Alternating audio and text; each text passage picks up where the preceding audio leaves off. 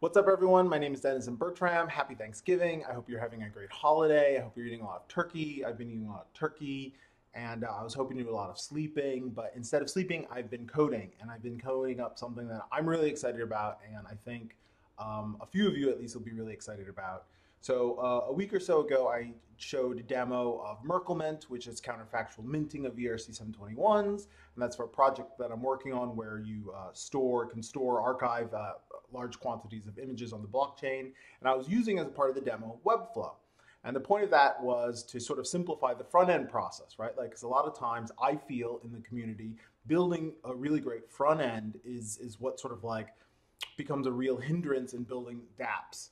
Not all of us are great front end designers. Front end certainly is its entire own experience.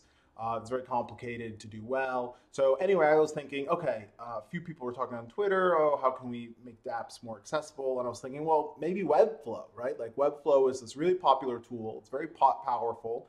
And basically it allows designers to build really great looking websites, front end websites. But it has a lot of limitations, right? And it doesn't natively support Web3.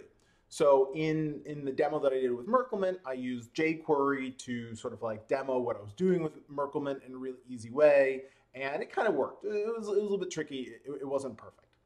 So anyway, last week, a bunch of us met up in Brooklyn and Bushwick, and we sort of were talking about like functional programming in React and dApps, and one of the suggestions that had come up was this: why not use Web3? Why not use React portals? Because I've been trying to figure out how do I get the dApp into Webflow so that you can design it really easy, but you can still interface with Ethereum. And that turned out to be a great suggestion. And I tried it and it worked. And then I was sleeping on it and I was eating turkey and cranberry sauce, and it just like hit me that we could just take this way farther and make something that was really just like could just blow open dApp development for dApp developers, right? So if you know my role, I've been a developer advocate at OpenZeppelin for the past year, and so I've just been out in the community and really talking with people about like what they're using, what they're doing, what the bottlenecks are. And something that I keep on coming back to is understanding that dApps, we really need not just us here in the community, like not just us building dApps. We need all that huge world of designers, all those people who are building front ends for mom and pop shops. We need them building Ethereum dApps. And it's really hard to get them to start building Ethereum dApps because, Web3 is tricky. It's hard. So, I was thinking that, I was eating turkey, I was playing with Webflow. I was just like, okay, what if we could just like put this together? So I started a project. I haven't been sleeping. I've just been coding on it. I call it dappHero. So I'm just going to like demo it really quickly for you. It's super alpha, but I think you're going to really understand quickly what I mean. So what we have down here is you see, right? So this is my Webflow window here, dappHero, right? And it's already published. So I just publish it, go to the select domain, and oh, I'm not supposed to show you that yet. So it's empty, right? So nothing here, right? So the trick is, if we go to our test page, what I'm doing here is here, and this is going to be really hard to see, I think. So let me zoom in. Right. So in custom code in the head, I'm injecting React and React DOM. And then in the body, I'm injecting a bundle that I built over on this side, right? So I'm injecting a bundle down here in a script tag that's being stored on Amazon S3, right? So now let's zoom out. So let me show you, gosh, why am I zooming? Okay, maybe I've zoomed out too far. That's 100%. All right, that's fine. Too close. So here's my page. This is what it looks like, right? And actually you can preview it even inside of Webflow. So what do I want to do? Well, let's say I'm going to build, I don't know, just a little web, something to show me about my account, right? So I'm going to pull in a section, and then let's pull in a container. So now we have a container in there, and let's give this some real margin on the top, right? So it's down there, and then I'm going to put in, I don't know, like a heading, right? So maybe the heading should be in here. There should be like dappHero, right? So that's pretty cool. But let's make this flex and then put in the perfect. Love it, dappHero. So now now I have my heading, dappHero. So what do I want to get first? Well, okay, let's put a div in here. And this div is going to be called, well, I'm not going to name it anything. I'm not going to bother with that. But so now the first thing I want to do is get my address, right? So I'm going to put 2 text blocks in here, right? So this is going to say ETH address. And in this, I'm just going to say, let's put some, you know, what do Ethereum addresses look like? They kind of look like something like that, right? So now we go to preview it, dappHero, ETH address. Fantastic, right? So now let's start with, well, no, okay, I'm not going to show you the magic just yet. Let me add some more to this, right? ETH address. So now that I've got that, what else would I want to know? Well, I probably also want to know my balance, right? So ETH balance, right? So, and in here, I'm just going to put like 0.00, right? Actually, I have a couple of Ethereum, right? But that's my demo there. Let's just, you know, let's also flex that. Oh, that looks good. And then, you know, we're going to flex this one too, but we're going to keep this vertical because, you know, my address will be wider, although I'll probably truncate it. Great. So what do? Okay, let's publish this. And then you just go to dappHero, Webflow IO, which is over here. And ta-da, nothing. dappHero, ETH address, ETH balance. All right, so we still have something to do. What do we do? Well, first of all, this is pretty ugly, so let's just make this a little bit more beautiful. And this is what is going to be really amazing for designers building building Ethereum dApps, right? Because like, look at how easy it is to make this thing interesting and beautiful. Maybe even this container. I'm gonna just do like some background. Let's just give it like a gradient, something you know, kind of cool, dappHero like that. Let's get some good colors here. I don't know. All right, that looks great. That looks great. Maybe green. I like green, right? dappHero. And you know what? We're gonna put a little bit of, let's put a little padding inside of this thing, right? dappHero. Okay, it's already looking fantastic. Looks amazing. But you know, we're even gonna round up the corners on this baby, and then we're gonna just throw in some box shadows on this baby. Right? Like, look at this. Oh man, it's getting slick. And then maybe just like make it a little bit, right? Like that, maybe a little bit more blur. And then we're even gonna like give it a line, right? Oh, look at that, it's getting sweet. Right? So you can see maybe my design skills aren't fantastic, but yours could certainly be. dappHero Ethereum. All right, so now, what are we going to do? Well, I'm going to take this and I'm going to go over here. I'm just say Web3. Can you see this? Maybe I need to make this larger. All right. Oh, this is about as big as I can do. Web3 dot address. That's it. Then on my balance, I'm just going to go Web3 dash balance. Right? Now, what's going to happen? Well, let's publish it. This is publishing live, right? So you could go to this address right now and you could see it and nothing happens. But why doesn't anything happen? Well, I need to connect to MetaMask, right? So let's go back in here, pull open this. I'm gonna give myself a sweet button. Where is it? All right, let's just drop in the button right here.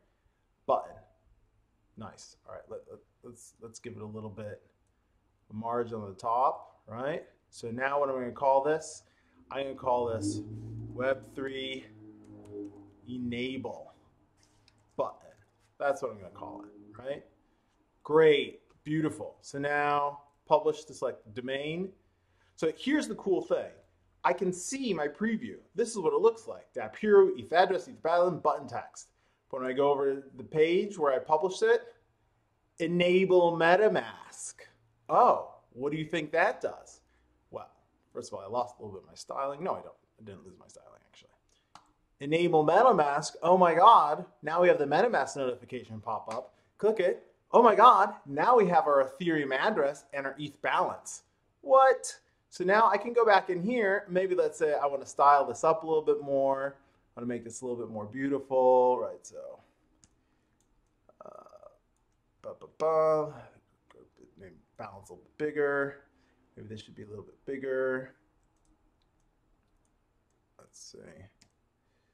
All right, something like that. And maybe I also want to like just give a little space below that too, right? I want a little space above that too, right? Now, what I want to do, let's maybe change the font color of that to show you how easy it is that I am designing a Web3 Dapp right in Webflow. Go back to test page, reload it. Sweet, Web3 is already connected because we connected to it. Now watch this, right? If I just change it to, oh, actually, don't watch that yet. I don't have any information to show you there because I can add some other things, right? So let's go back in here, take this, copy them. ETH balance, right? So let me just style this up a little bit there. So there's a little bit more space between these guys.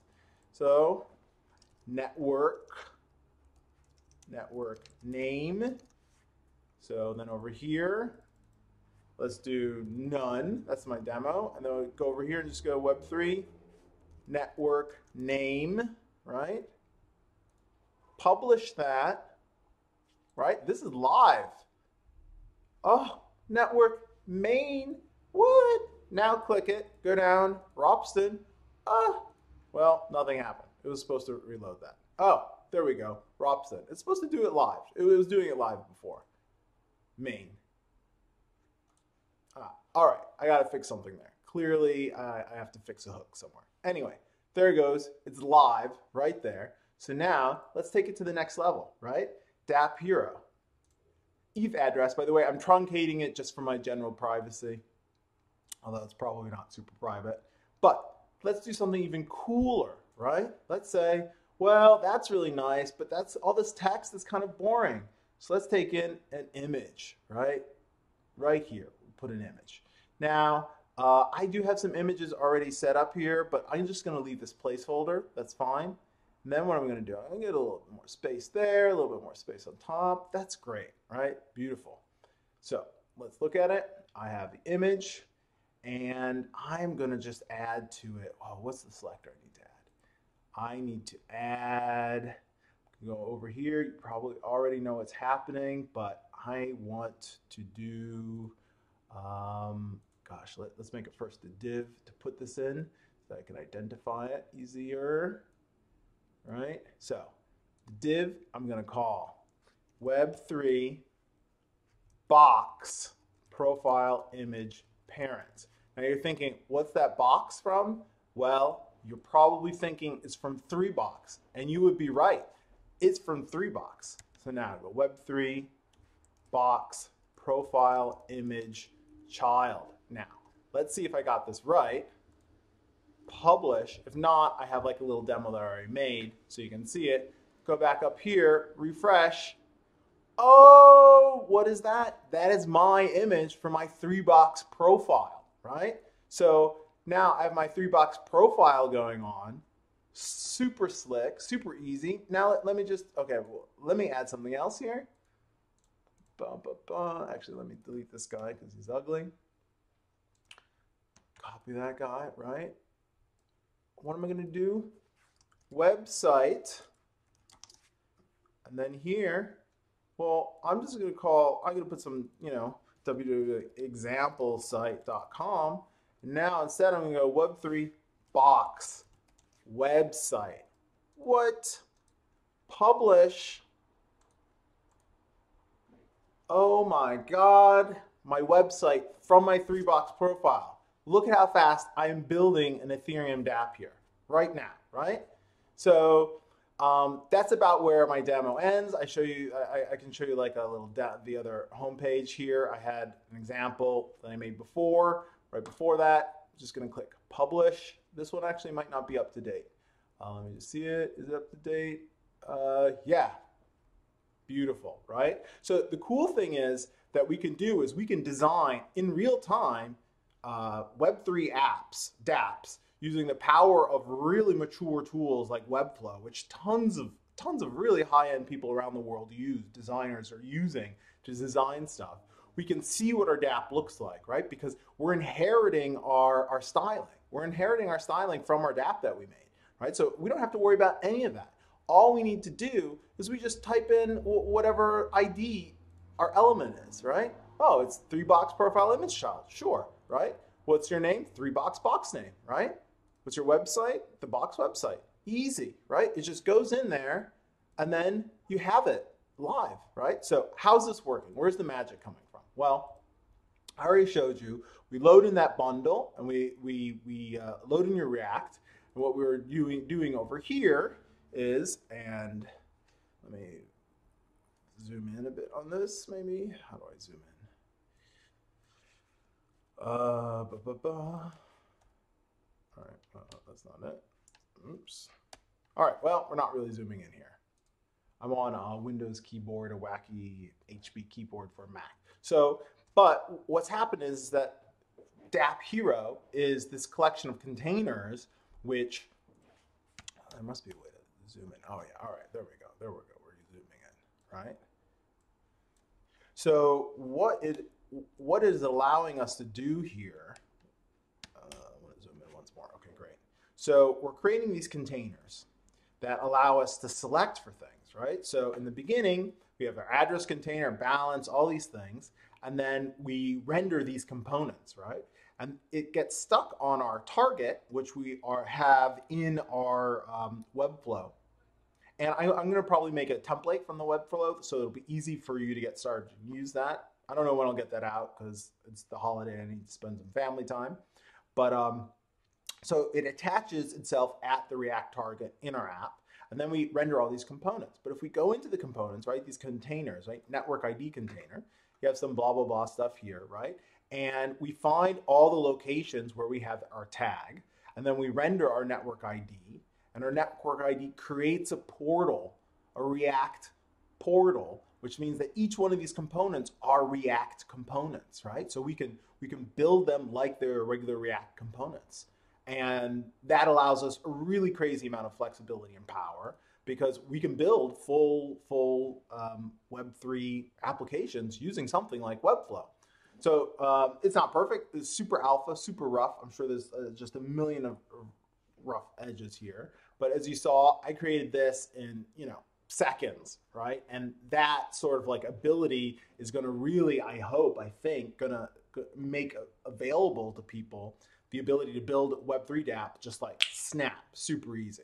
The next step is to build in contract support into dappHero so that you'll just, the same way I was able to just drag on a MetaMask, get connected to MetaMask button, you'll be able to drag on your DAI balance, you'll be able to drag on your send transaction balance, send transaction button, you'll be able to do anything that you would normally do in a Dapp in Webflow. You'll be able to design it in Webflow. And the cool thing is this isn't like designed for mobile yet because it's kind of like, I didn't spend too much time on it.